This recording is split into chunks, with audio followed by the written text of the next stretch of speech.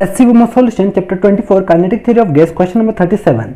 A vessel of volume V naught contain an ideal gas at pressure P naught and temperature T. Gas is continuously pumped out of this vessel at a constant volume rate dV by dt is equal to R. Keeping the temperature constant, the pressure of the gas being taken out equal to the pressure inside the vessel. Find the pressure of the gas as a function of time, and second, the time taken before the half of the original gas is pumped out. Okay तो यहाँ पे अपने को क्या दे रखा है, dV by dt जो rate of volume है वो अपने को कांस्टेंट दे रखा है। मान लो ये गैस है, ठीक है, और इसके अंदर वॉल्यूम V नोट है, प्रेशर P नोट है, टेम्परेचर T है, और कांस्टेंट टेम्परेचर में इसका क्या वॉल्यूम, इसका गैस अपन बाहर निकाल रहे हैं, जो गैस का वॉल्यूम बाहर निकल रहा है उसका रेट क्या है, कांस्टेंट है। ओके फर्स्ट क्या पूछा आपने को, प्रेशर और टाइम का रिलेशन पूछा है। ओके तो मान लेते हैं किसी इंस्टेंट पे, किसी टाइम पे प्रेशर क्या है, रेट प्रेशर क्या है, प्रेशर आपका मान लो P है, किसी इंस्टेंट में प्रेशर P है, ठीक है। तो इस प्रेशर के बाद dt टाइम के बाद, dt टाइम के ऊपर जो गैस का आउटसाइड गैस है, जो गैस बाहर निकलेगा, गैस आउट होगा, पंप्ड आउट होगा, उसके बारे में आप देखोगे तो उसका प्रेशर क्या होगा, जो बाहर निकलेगा dt टाइम में, उसका प्रेशर मान लो dp होगा, और उसका वॉल्यूम मान लो dv है, और उसके मान लो नंबर ऑफ मोल मान लो dn है, ठीक है। तो उस dt टाइम में आपके जो अंदर गैस है, इनसाइड गैस है, उसके बारे में क्या बोल सकते हैं, उसका प्रेशर कितना रह गया, उसका प्रेशर P था, तो अब कितना रह गया, P minus dp। dt time में इनसाइड जो गैस है उसका प्रेशर कितना है, P माइनस dp रह गया, और वॉल्यूम कितना रहा, देखो यहाँ से आपने होल करके गैस बाहर निकालना, लेकिन वॉल्यूम तो गैस ने वही ऑक्यूपाई किया ना जितना उसका ओरिजिनल था, वॉल्यूम तो उतना ही रहेगा, यानी वॉल्यूम V नोट ही रहेगा। ओके और आपका नंबर ऑफ मोल क्या हो जाएंगे, पहले नंबर ऑफ मोल मान लेते n था, तो अब कितना हो जाएगा, n माइनस dn हो जाएगा, राइट। ओके तो अपन दोनों आउट की कंडीशन, बाहर वाले गैस की कंडीशन के लिए और इनसाइड गैस की कंडीशन के लिए इक्वेशन अप्लाई करते हैं, कौन सी, ideal gas equation PV is equal to NRT।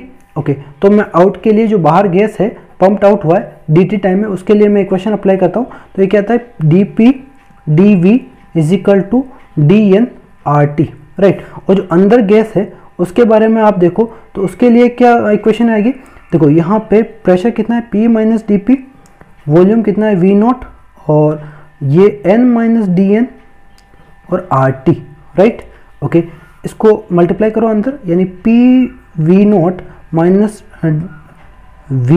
dp into V not is equal to nRT minus dnRT, right. Okay अगर इनिशियल कंडीशन की बात करें तो इनिशियल अपने को पता है कि PV is equal to NRT होता है, right. PV is equal to क्या है, NRT होता है, तो यहाँ पे मैं PV की जगह क्या लिख सकता हूँ, NRT लिख सकता हूँ। तो देखो NRT minus dp V not is equal to NRT minus dnRT, ठीक है। तो ये NRT कैंसिल, तो माइनस माइनस भी कैंसिल हो जाएगा, तो dp V not is equal to क्या आ जाएगा, dnRT। ये अपन इक्वेशन नंबर 1 ले लेते हैं। ओके अब इस इक्वेशन को देखो, जो बाहर गैस निकला है dt टाइम में, dp प्रेशर और dp वॉल्यूम का, तो उसके लिए इक्वेशन चेक करो। यहाँ पे अपने ये कंडीशन और दे रखा है, the pressure of the gas being taken out equal the pressure inside the vessel. ये अपने कंडीशन दे रखा है। इसका मतलब क्या है, जो प्रेशर अपन ने बाहर निकाला है वो जो अंदर बचा प्रेशर है उसके इक्वल है, यानी dp is equal to P minus dp।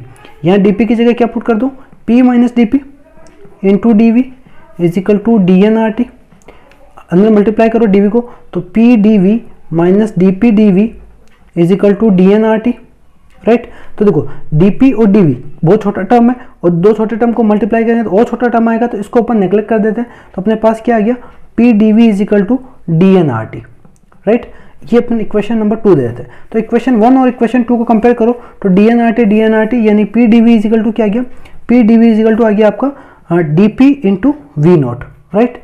Okay अब देखो यहाँ पे कंडीशन अपने को दे रखा है, dv by dt is equal to R, यानी जिस रेट से वॉल्यूम बाहर निकल रहा है, कम हो रहा है, उसका रेट अपने को गिवन R, यानी dv is equal to R dt।